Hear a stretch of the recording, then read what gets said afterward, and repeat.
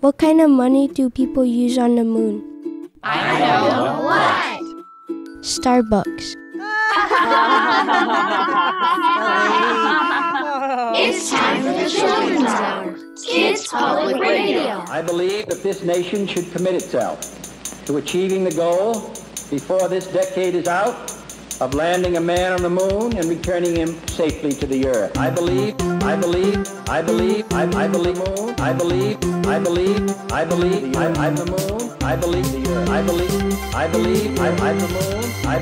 earth. I believe the moon. 1961, John F. Kennedy made a speech, said he believed that we would be the first country to land upon the moon. He wondered in his room, what would I do if I were on the moon? What would I do if I were on the moon? Buzz Aldrin, Neil Armstrong, and Michael Collins too were the first 3 astronauts to land upon the moon.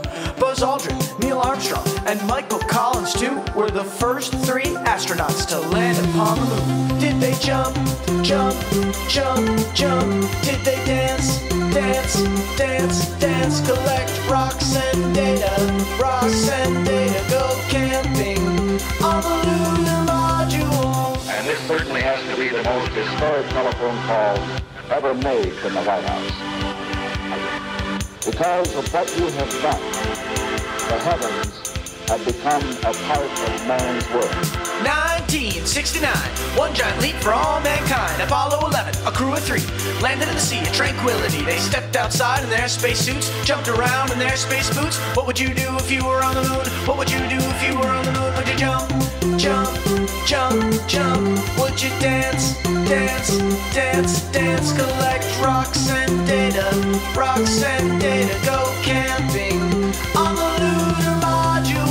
Jump, jump, jump, jump. Would you dance, dance, dance, dance? Collect rocks and data, go camping on the lunar module. It's one small step for man, one giant leap for mankind. That was Moon Landing by Turtle Dance Music from their Space album. You're listening to the Children's Hour. I'm Katie Stone. I'm here at the Outpost Performance Space in Albuquerque, New Mexico with a whole lot of kids and on Zoom. Hello, everyone. Hi. And who do we have with us today? Hi, it's Nina. Hi, it's Lucas D. Hi, it's Kybia. Hi, it's Joe. Hi, it's Daniel. Hi, it's Amaya. Well, you all, thank you for being here. Today on the show, we're going to touch the moon. Literally, we have moon samples here at the Outpost that we get to touch. And I assume we have a lot of moon fans on the Children's Hour. The moon's super cool. Yeah. You know, without the moon, we might not even be able to have life on Earth. There are many people studying the moon in many different ways. First, we're going to hear from Dr. Phil Plait. He's known as the Bad Astronomer, and he's going to explain to us how the moon was formed. And then we're going to be meeting the commander of the Artemis 2 project. That's NASA's mission to go back to the moon. His name is Reid Wiseman, and he's going to join us in just a few minutes. And then we're going to meet someone else who actually gets to touch the samples of soil and rocks that come back from the moon. His name is Dr. Chip Shearer, and he's going to even let us handle little pieces of the moon that he found right here on Earth. That's pretty fascinating. There's a lot more to learn on the Children's Hour. We're so glad you're with us. This episode comes with a learning guide. You can find it at childrenshour.org. Look for the moon. We're going to play some Billy Kelly and then get right with Dr. Phil Plait. You're listening to the Children's Hour. Is Earth's lone satellite. The moon appears both day and night.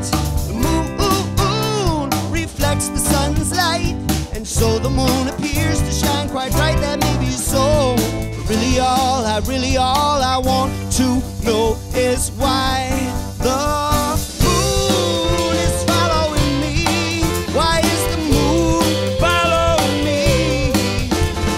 Now I'm running, it keeps coming. Does anyone here see why the moon is following me? The moon creates the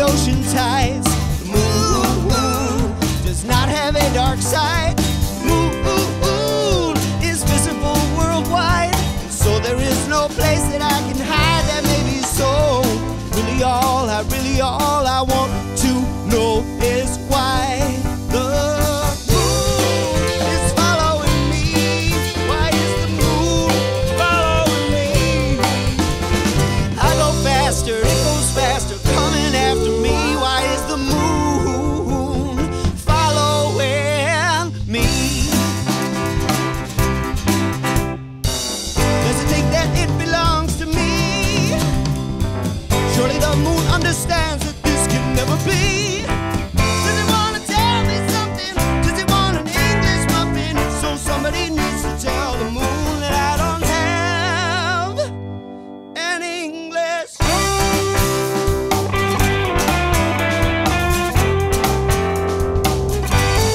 Muffin, the moon has no true atmosphere. The moon appears to disappear.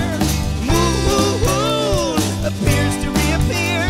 The moon's behavior does appear quite queer, that may be so.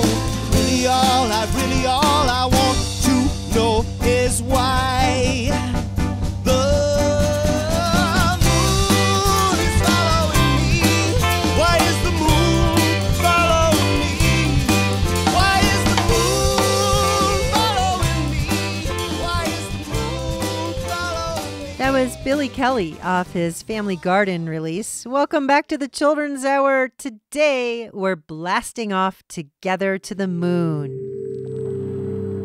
Houston, Roger, we copy, and we're standing by for your TGV. But how did it get there to begin with? We thought we'd ask expert Dr. Phil Plait, who has a PhD in astronomy. He's also known as the Bad Astronomer. He's been featured on CNN, PBS, and many other media outlets, and he writes, thinks, and teaches all about space. And he told us that for a long time, how the moon came to be was a big mystery. Then, in the 1960s and 70s, after the Apollo missions brought back samples from the moon, we started to get an idea that maybe the moon formed from a gigantic impact. The idea is a small planet, the size of Mars, a third or half the size of the Earth, something like that, slammed into our planet not long after it formed, and that threw out a ton of debris, millions, billions, trillions of tons of debris into space, and that this stuff coalesced and formed the moon. About what time do scientists predict that this collision between the planet and our planet happened? The collision with Theia probably happened really soon after the Earth formed, probably not more than about 100 million years. And 100 million years sounds like a long time to us, right? But the Earth is 4.5 billion years old. It's much, much, much older than that. So we're talking about an event that happened when the Earth was still extremely young. Well, planetary scientists come up with ideas on how the moon was formed.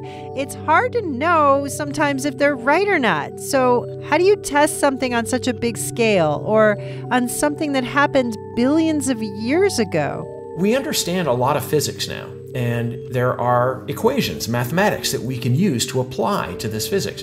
So, for example, there's this idea that maybe one day, billions of years ago, the Earth was spinning really, really fast, so fast that it flung away material, and that's what formed the moon. And it turns out that doesn't work. And we know it doesn't work because it's hard to get the Earth spinning that fast. If it flings away material, it's hard for that material to merge together and form the moon. You would expect the moon to be made of different things than it is, and you can use sort of basic physics to understand it, and you can use observations. We have been to the moon. We have brought back rocks. We have tested these rocks in the lab. We know what they're made of. We still understand enough science to be able to test these ideas and figure out whether they're wrong or maybe right. You never know if something's exactly right. There's always a lot of other stuff influencing it, but you can at least say this isn't wrong, and that's actually important. That's Dr. Phil Plait, the Bad Astronomer. You can find links to his videos and newsletter on our website, childrenshour.org. Look for this episode, The Moon. Ready? Well, we're going to the moon in a red balloon, in a red balloon, straight up to the moon. If we're going to the moon, then we better leave soon. Do you want to come too? Say yes if you do. Then we'll drive to the stars in a brand new car, in a brand new car, all the way to the stars. We'll have to drive far, all the way to the stars, in a brand new car. Yes, we're going to the stars.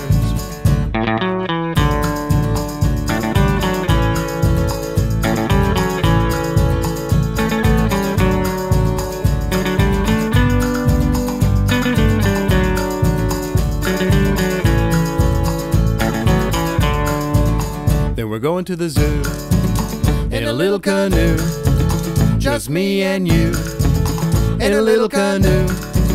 Paddle down to the zoo in a little canoe. Do you want to come too? Say yes if you do. Then we're going to Spain on a big airplane, on a big airplane. Fly all the way to Spain.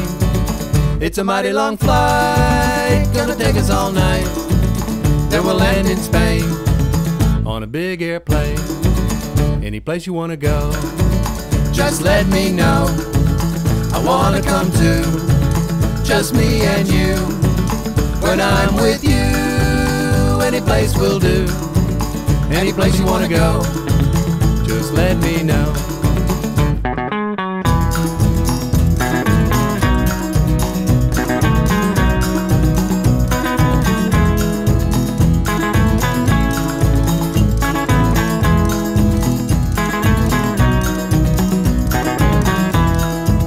Well, we're going to the moon. Going to the moon. In a red balloon. In a red balloon. In a red balloon. In a red balloon. Straight up to the moon.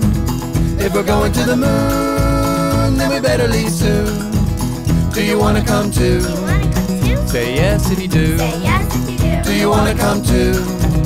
Say yes if you do. Say yes if you do. Do you want to come too? Say yes if you do. Say yes if you do. That was Key Wilde and Mr. Clark with Going to the Moon from their Rise and Shine album. You're listening to the Children's Hour, and today on the show, we're joined by Commander Reid Wiseman.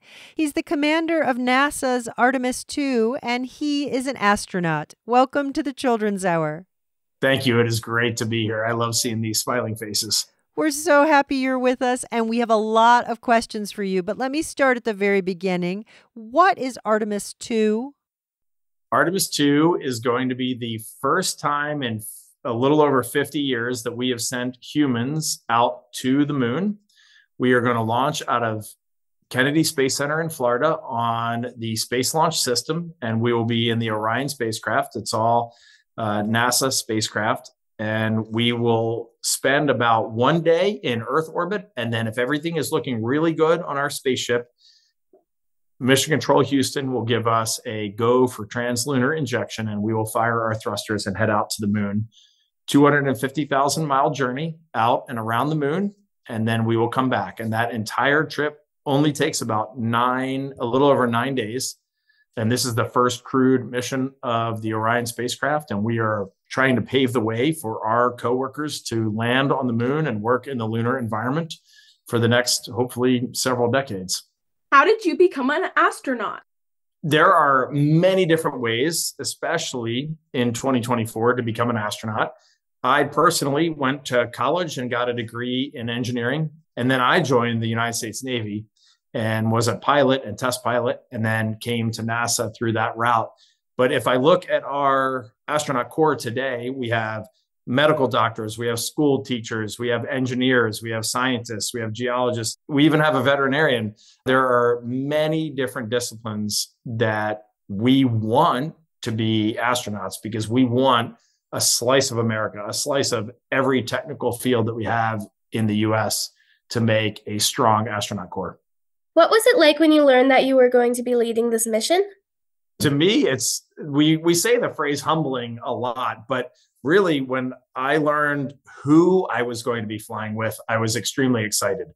I'm going with Victor Glover, Christina Cook, and Jeremy Hansen, who not only are they all very close friends of mine, I also know that they are the finest astronauts I've ever met. Victor was a pilot like myself. Christina was an electrical engineer. She loves to surf. Jeremy Hansen and I got selected in the same year. We were in the same class of astronaut school. So just getting a chance to fly with these three people for me is an honor. And then it's also important to note that this is the first time in 50 years that we're going back to the moon.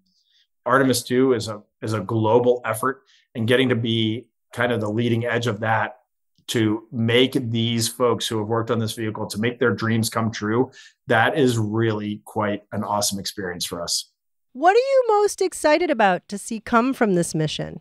By far, the thing that our crew is most excited to see come from this mission is humans working on the surface of the moon, to see Americans back on the lunar surface, but to me, even more importantly, to see international partners working together with us on the lunar surface, and to see this architecture really start to pave the way for humans exploring throughout the solar system is what I most hope to see from this mission. That's so exciting. Would you want to be exploring the solar system? Well, I've spent 165 days living on the International Space Station, so I feel like I've already spent some time away from Earth, and it was the view of the Earth. It's just magnificent. To get a chance to fly to the moon, or to fly out to Mars, or to me personally, the moons of Saturn and Jupiter, that is the crown jewel of our solar system beyond the Earth. And to get a chance to do that, probably not in my lifetime, but in the lifetime of your participants here, to me, that would be the end all. That's Commander Reid Wiseman from the Artemis 2 mission to the moon. We've got more with him coming right up. This is Moxie Fruvis right here on the Children's Hour. Orbiting Rondell. You will go to the moon. You'll probably be heading there soon. Someday flowers will grow there, but first you gotta go there. Oh, you will go to the moon. You're gonna get it. You will live in the stars. Your backyard will probably be Mars. You will ride a freighter scooter and eat off your computer. Oh, you will live in the stars. Your stellar smile will always beam, knowing you're home and home to stay. And you'll look down upon the earth and say, I can't believe we ever lived that way. You will go to the moon. There's plans for a hotel and a lagoon. You'll be savoring a star fruit and kicking off your moon boot. Oh, you will go to the moon. You will go to the moon. A paradise to rival Cancun. And one side's always sunny. You'll be raking in the money. Oh, you'll get paid on the moon. It's been our most abiding dream, and a dream is an easy sell. And when the tourists come in droves, you'll be the big cheese on that orbiting rondelle. You will go to the moon. Daring pioneers will call the tune.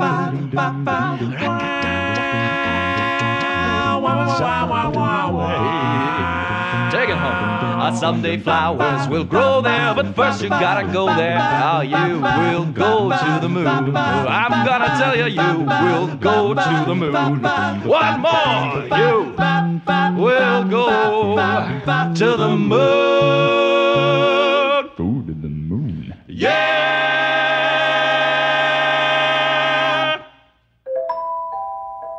You're listening to the Children's Hour Kids Public Radio. We'll be right back. The Children's Hour is produced by the Children's Hour Incorporated. We're a New Mexico-based nonprofit organization supported by listeners just like you. Learn more about us at childrenshour.org.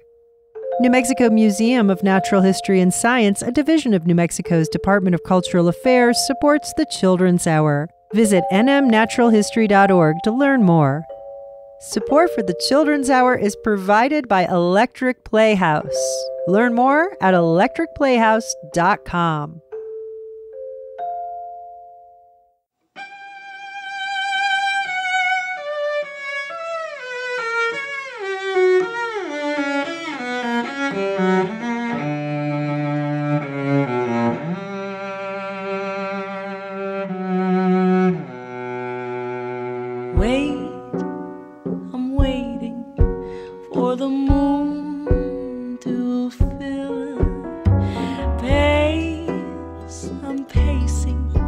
Sometimes it feels like time is standing still. The pull gets stronger as each day goes by. I feel the hunger to dance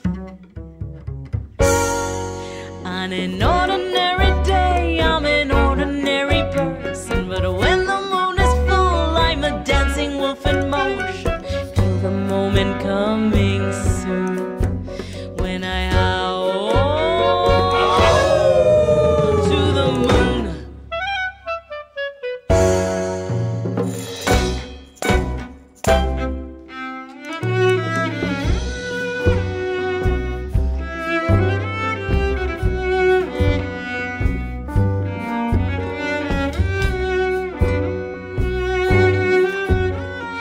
Friends, they travel from near and far. Together we gather by the lake under the moon and stars. Two by two, face to face, encircling trance. La ronda, the tango, we dance. When I'm dancing with the wolves, there is beauty and perfection. The media lunar moves us in all the right directions. La salida is our cue to howl to the moon.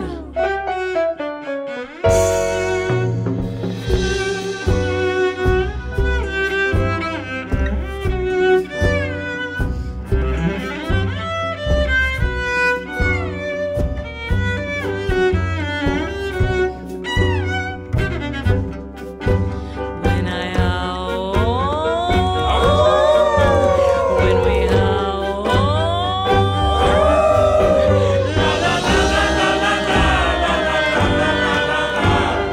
la la la la la la la la. When the night is done, we've a red rose to remember. When the petals fall, it's time to come back together and dance again to our tune. And we'll howl to the moon.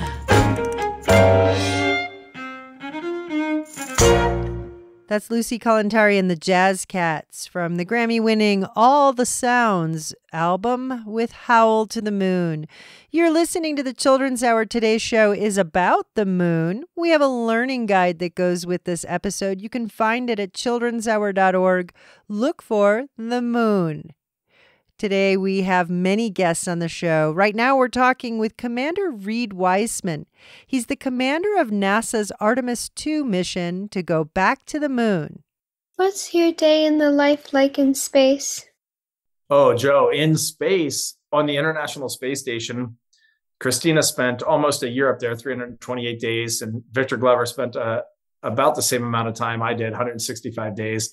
And our day it's not unlike your day here on Earth. So we wake up, I'm going to say it's not unlike your day. And then I'm going to tell you that we wake up at about 6 o'clock in the morning. But maybe for school, you do wake up that early. And we usually have a meeting with our ground control teams so that we know what we're going to do for that day. And then we have breakfast. And then after that, we start our workday. And we generally focus on three things on the International Space Station. We have to keep that magnificent space station flying. So there's a lot of maintenance that we do. And then the primary reason we are up there is to conduct science for researchers on the ground. So about a third of our day is spent conducting science for the researchers. And then a third of our day is spent working on our own bodies. When we are living off of the planet, we don't have the effects of gravity working on our body. So our bodies will get very weak very quickly if we're not exercising significant amounts of time in the day. So working on our body, and our body is also a scientific experiment when we're on the space station. So doing ultrasound of our bones, our muscles, our eyes, taking blood and analyzing what's going on with our heart, our lungs, our microbiome, gut bacteria, all of that is very important for what we do. So a third of our day working on the space station, a third of our day conducting science, and a third of our day taking care of our own bodies. Obviously, being able to travel beyond low Earth orbit and conduct a flyby around the moon holds a lot of historical weight in the analogs of space exploration. It carries a significant amount of pressure. So, how has this affected how you feel about your upcoming mission? People talk a lot to us about the pressure of this mission. And I think as professional astronauts, I don't want to say we neglect that pressure, but we don't really think about it. We have a mission to accomplish. We have an amazing training team that is getting us ready for that mission. And we have a tremendous amount of trust in NASA and in our companies that are building these spacecraft. So when it comes down to it, I think by the time we get on that rocket, we'll be ready. We'll be a little nervous for sure. It's a lot of energy, but I think we have a lot of trust in our teams, and it's really been fun. And I wish you could see the crew together on a given day, because we really rely on each other. Not everybody's having a great day every day, but we really help each other pull ourselves into the focus of the mission. And I've leaned on Victor and Christine and Jeremy almost every day, and they're just really great people to get to work with. That's NASA's Artemis II mission Commander Reid Wiseman. Would you want to go explore space and be an astronaut like Commander Wiseman? We'd love to know. You can visit childrenshour.org and leave us a message on our SpeakPipe under our contact page. This episode is called The Moon, and we have a learning guide posted that goes along with it. Find it at childrenshour.org. Look for the moon. We've got more with Commander Wiseman, and we're going to learn about what happens to the samples that are collected on the moon when they come back to Earth. You're listening to the Children's Hour.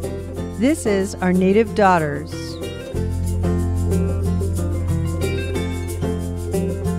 When the day is done, the moon meets the sun, we'll be dancing. When the day is done, the moon meets the sun, we'll be dancing.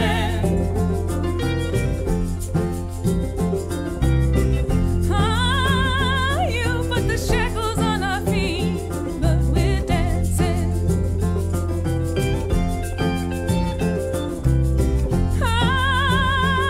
You steal our very tongue, but we're dancing. Brown girl in the ring, raise your voice and sing. Sing us songs, sing us freedom. Hold us steady, keep us breathing. We'll endure this. You can't stop us and we're dancing. You steal our children, but we're dancing.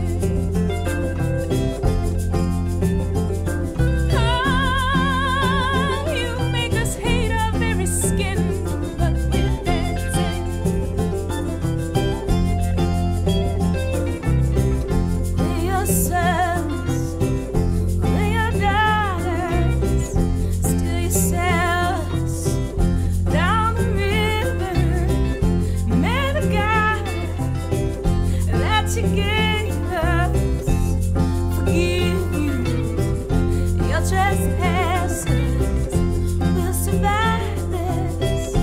You can't stop us and we're dancing.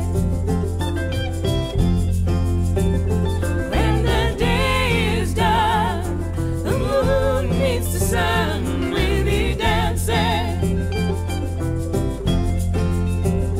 When the day is done, the moon meets the sun, we'll be dancing.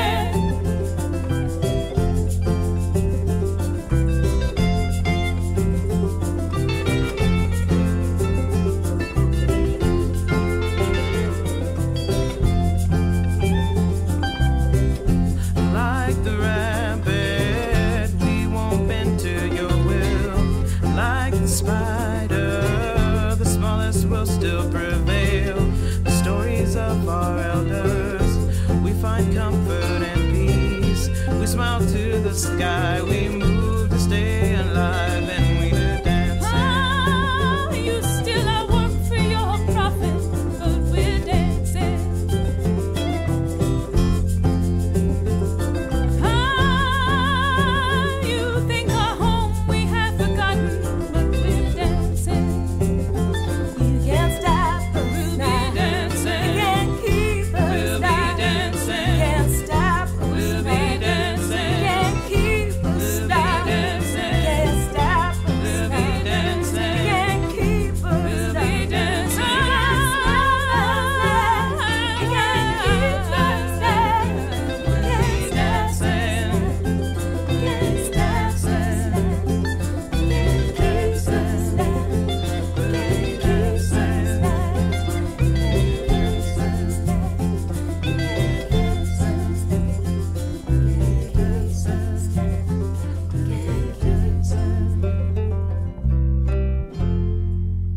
Our Native Daughters there with Moon Meets the Sun from Songs of Our Native Daughters. You're listening to the Children's Hour. I'm Katie Stone, and today on the show we're learning about the moon. And right now our guest is Commander Reid Wiseman. He is the commander of the NASA Artemis II mission to go back to the moon. And the kids have a lot of questions about being an astronaut. Let's go over to Thorfinn. What was it like living 24/7 with no gravity? Probably the thing that I could most relate because of the last sentence you said, 24/7 without gravity. You know, at the end of a day at school where you've had a long day, a lot of work, and you sit down on the couch and you just feel that feeling of relief. When you're in a microgravity or a weightless environment for half a year, you never, ever get to sit down. You never get that feeling at the end of a day where you just sit down and let everything just go. Because you're floating the entire time. The other thing that I like to explain is that things on Earth that are very hard are usually very easy in space. And things on Earth that are very easy are usually very hard in space. So if you want to move a refrigerator on Earth, that is very hard. But on the International Space Station, you could just use your finger and move that entire refrigerator because it has mass, but it doesn't have weight. So you can get it going and you can move it anywhere you want.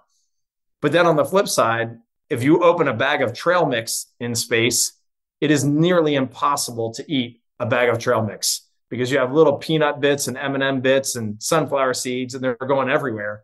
And like that simple thing on Earth where you just, tilt that trail mix bag back and eat it, it's nearly impossible to do that when you don't have gravity. So I've always said I would love to see a 10-year-old on the International Space Station because your brain would adapt so quickly and you would figure out new ways to accomplish your mission so fast. But it is wild to be up there, even when I was 39 years old on the space station, to see how much my body improved every day to that microgravity environment. I have to ask a question and follow up on this.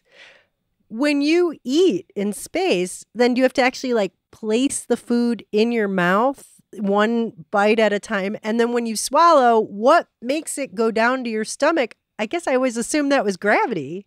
Human body is an amazing machine. So it is weird. The first week that you're in space, you have to force yourself to eat and force yourself to drink because your body really doesn't want to do that. But after a few days in space, your body just starts to sort out when it's hungry and when it needs to go to the bathroom, and it all does work out.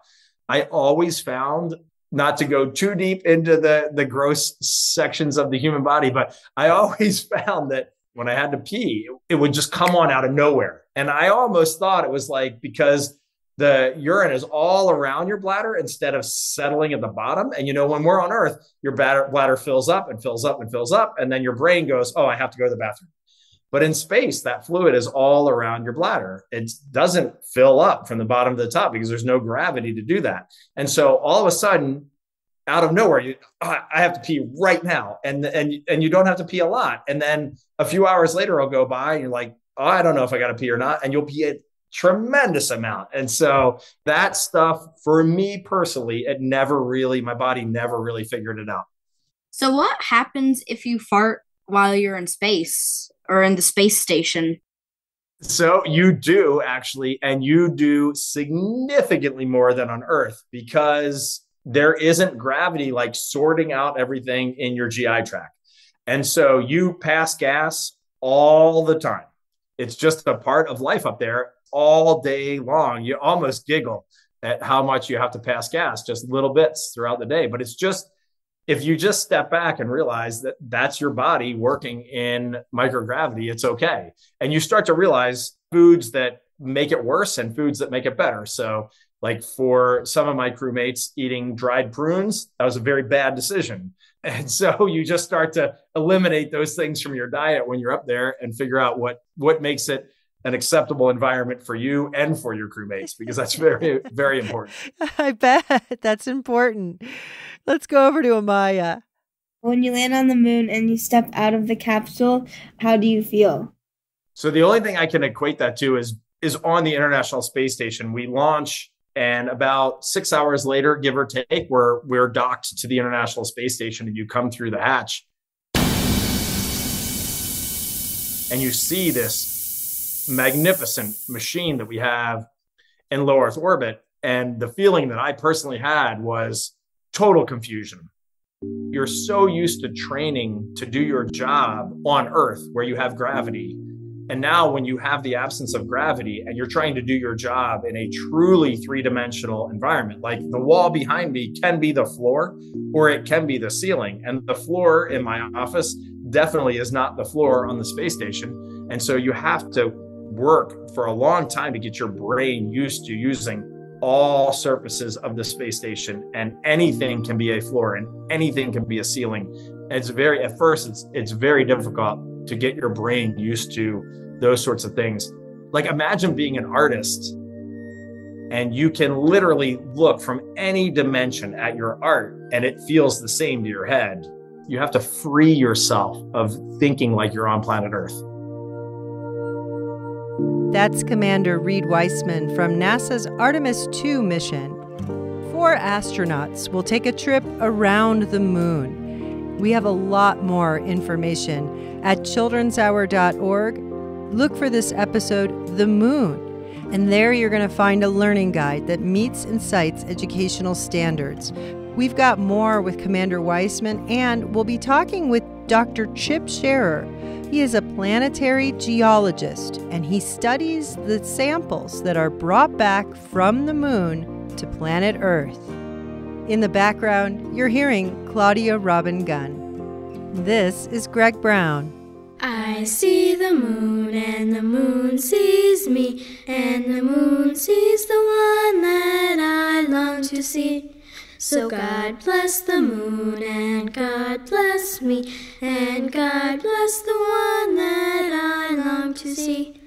It seems to me that God above created you for me to love.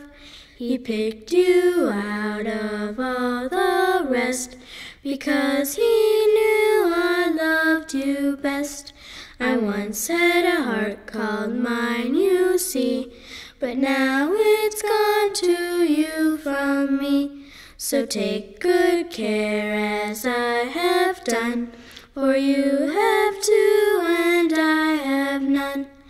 I see the moon and the moon sees me, and the moon sees the one that I long to see. So God bless the moon, and God bless me, and God bless the one that I long to see.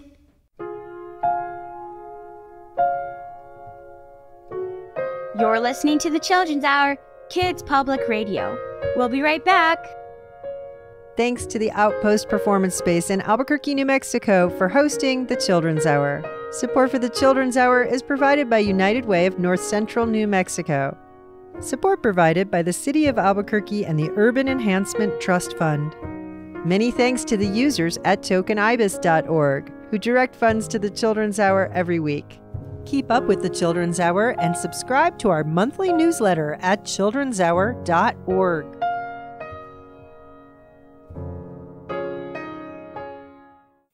You're listening to the Children's Hour, and over the break we heard Susie Tallman from Classical Baby playing Clair de Lune.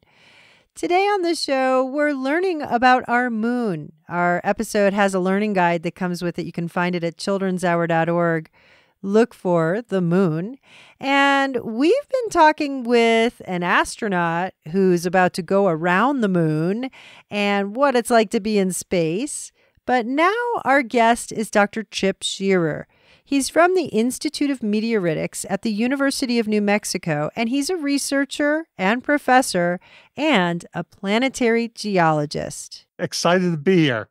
Would there be life on Earth without a moon? And if so, what would it be like? I really don't know what it would be like at all. If you don't have a tide that's caused by the moon, how does that impact the evolution of life on Earth? You know, if you look up at the moon and you see all those large craters on the moon, if you look at the moon and you think it looks like the man in the moon, the eyes and the nose and the mouth, those are all large craters resulting from the impact of other planetary bodies into the moon. And that happened perhaps on the order of 3.9 billion years ago when life was just starting to evolve on Earth. The moon kind of is a recorder of what happened to the Earth 4 billion years ago. You're so certain about these dates. How do you know?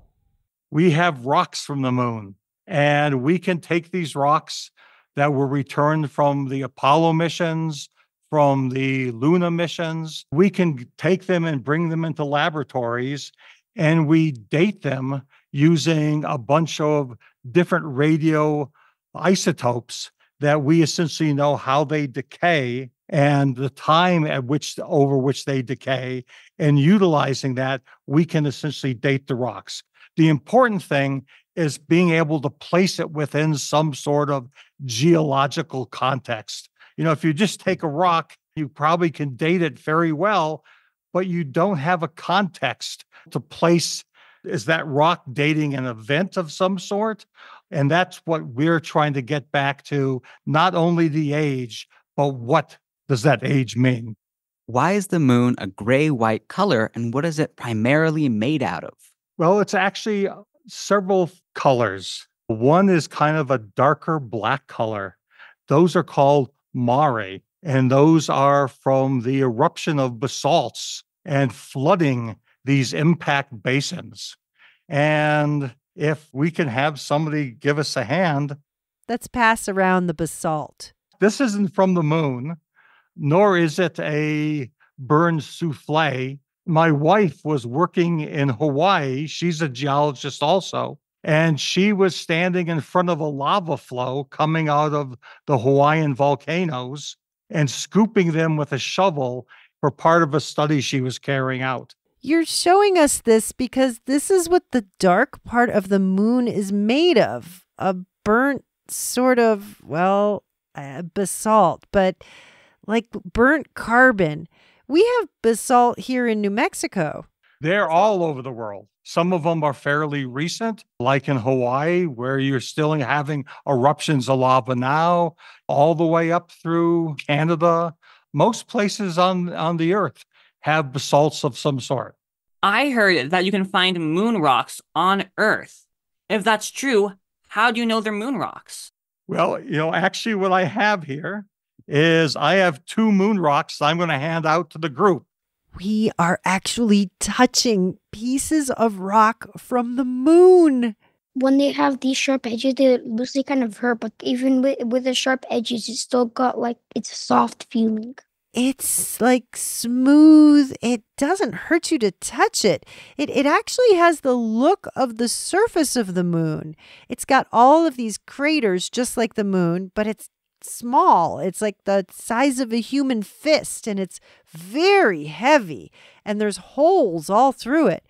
And then there's this other one. And that one is, remember I told you the large impacts on the moon are filled with basalts, and that's the darker color. The parts of the moon that aren't filled with the basalts are the lunar highlands, and those are kind of the grayer parts of the moon. And that's what you saw in that little case. That's a part of the lunar highlands. And those are usually older than the basalts themselves.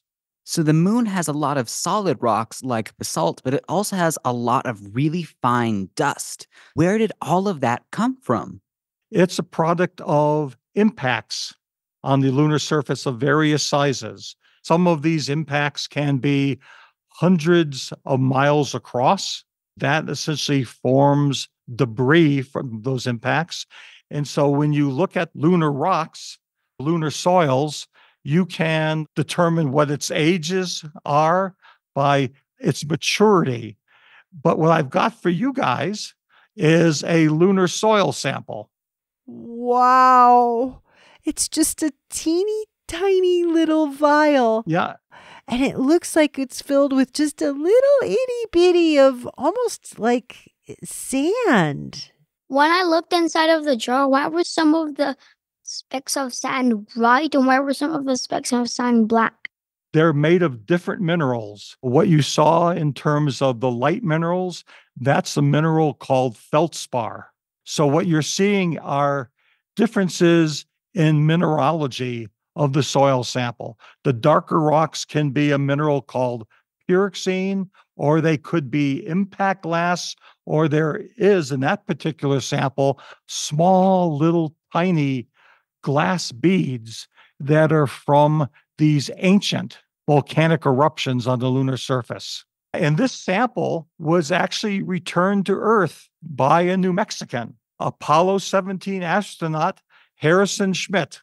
That's Dr. Chip Shearer. He's from the Institute of Meteoritics at the University of New Mexico, and he's a researcher and professor and a planetary geologist. He actually studies the rocks that come back from the moon. The samples he has today are from Apollo 17. You're listening to the Children's Hour, and this is Danny Weinkoff. On July 16th, 1969, a rocket was sent into space. The astronauts and the cosmonauts were having a bit of a race.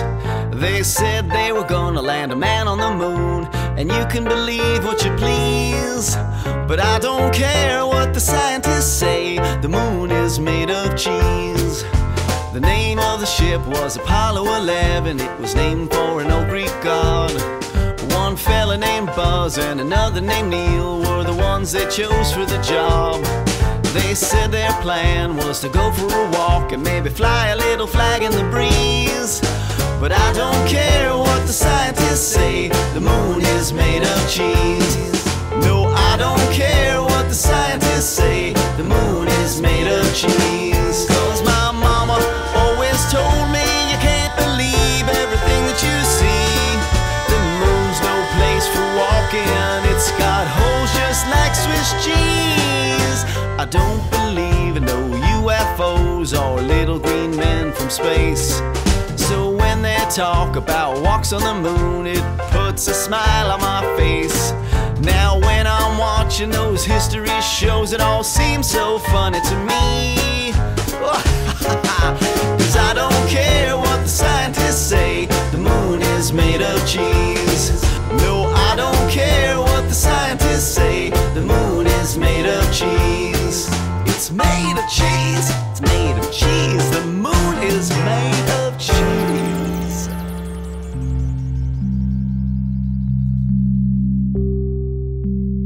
This is the Children's Hour, and I'm Katie Stone. We know the moon is not made out of cheese, but that's what some people think. Some people also think that the moon is blue sometimes. We wanted to learn more about blue moons.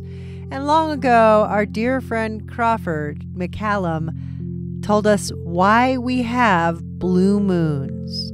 Way back in 1937, a magazine called the Farmer's Almanac named the 12 full moons of the year. Starting with the winter solstice in December, the first three are called Moon After Yule, Wolf Moon, and Lenten Moon.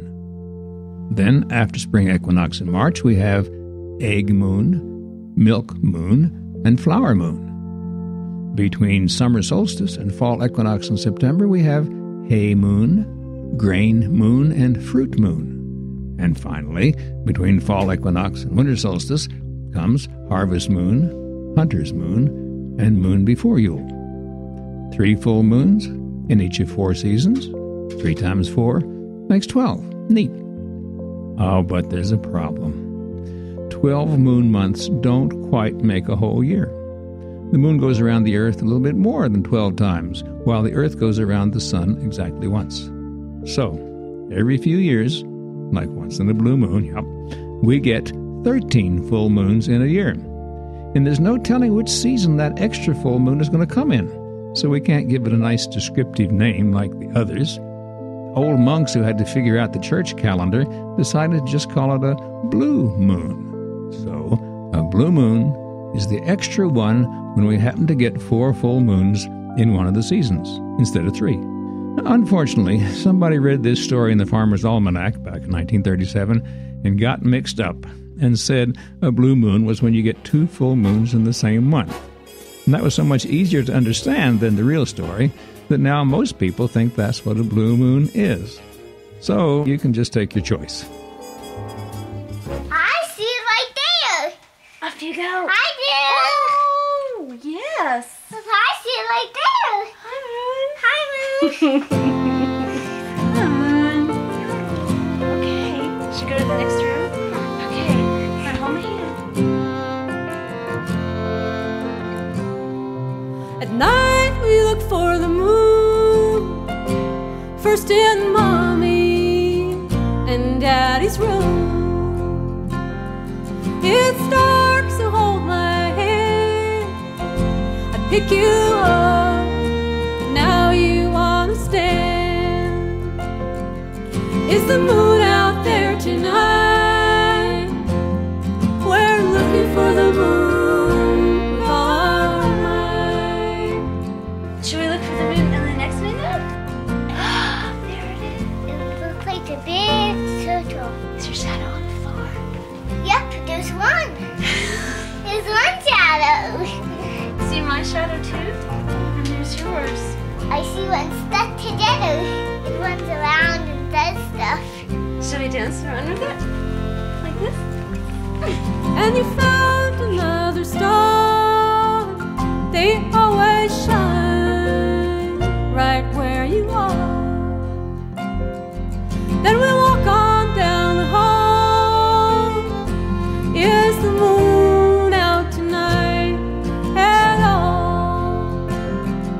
Is the moon out there tonight? We're looking for the moon with all our might. Maybe a shadow. There. Can you show me? Oh! I jumped up high. Why did that happen? Next come all the other rooms, and then there's yours, and have we found the moon? It's not sleepy time yet. Who would like to bubble first? You're blowing bubbles? Should you catch one? Yeah, sure. There's the bubble. Should we send it to the moon? Mr. Moon caught the bubble.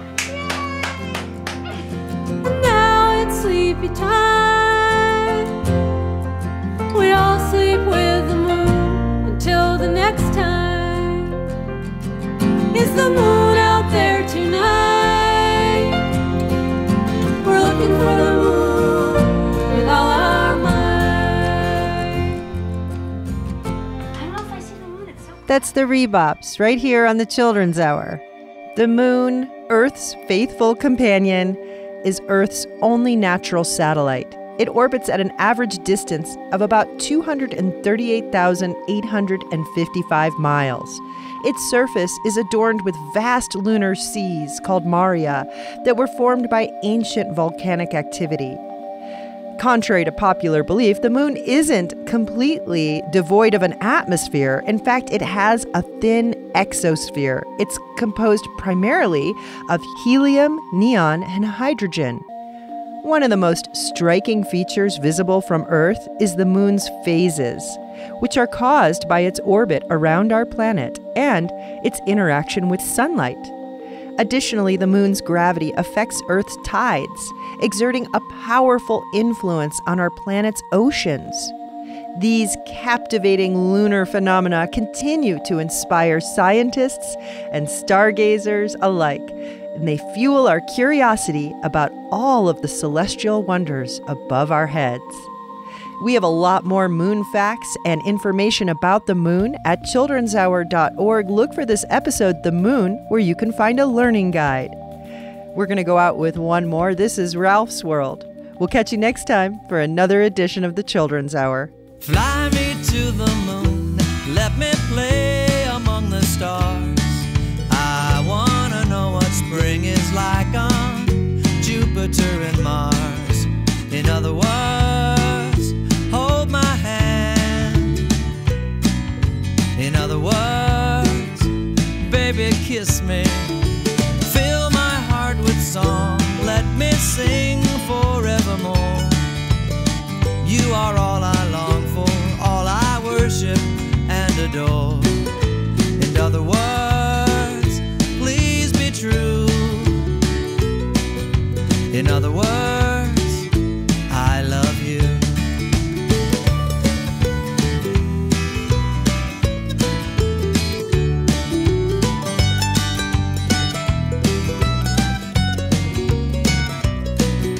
In other words,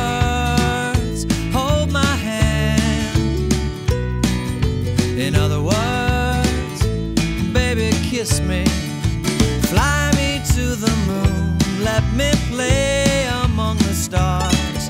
I wanna know what spring is like on Jupiter and Mars. In other words, please be true. In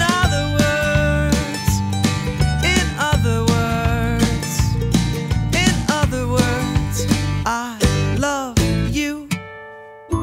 The Children's Hour is produced by the Children's Hour Incorporated, a New Mexico nonprofit. Our show was written by Katie Stone with lots of help from all of us on the kids crew. You can find photos, links, learn-along guides, and more about us at childrenshour.org. Today's episode of the Children's Hour was produced by Christina Stella and me, Katie Stone. Our learning guide was written by Lorraine Archibald, and our program was recorded at the Outpost by Chad Shear. Many thanks to our guests, Commander Reid Wiseman, Dr. Phil Plait, and Dr. Chip Scherer. Find our podcast wherever you listen to podcasts, or go to our patreon.com/The Children's Hour. Or ask your smart speaker to play the Children's Hour podcast. We post our photos and more on Instagram and Facebook. Find us at TCH Radio. Our theme music was written by C.K. Barlow. Thanks for listening to the Children's Hour, Kids Public Radio.